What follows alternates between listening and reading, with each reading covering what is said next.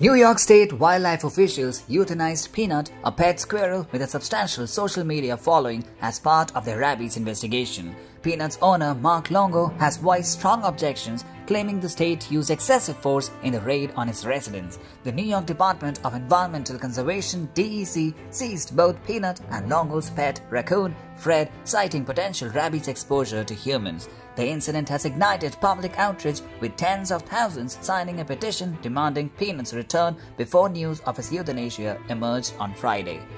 Longo, who raised Peanut over the past 7 years and gained a large social media following for the squirrel, described Peanut as the best thing that ever happened to us in an emotional Instagram post. The DEC stated that the squirrel bit someone involved in the raid, which triggered the need for rabies testing. The Cayman County Department of Health and DEC recommended anyone who had been in contact with the animals to consult a physician.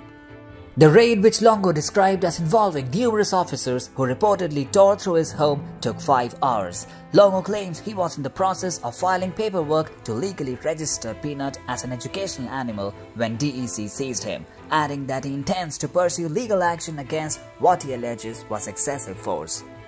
Emily Einhorn of the Wild Bird Fund explained the risks of keeping wild animals like squirrels as pets, noting that the animals are best left in their natural habitats and emphasizing the challenges involved in becoming a licensed wildlife rehabilitator.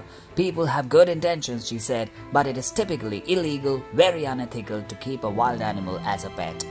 As public support for Peanut grows, Longo is seeking justice and hopes to prevent similar actions against pet owners in the future, although state wildlife laws remain strict on keeping wild animals in residential settings.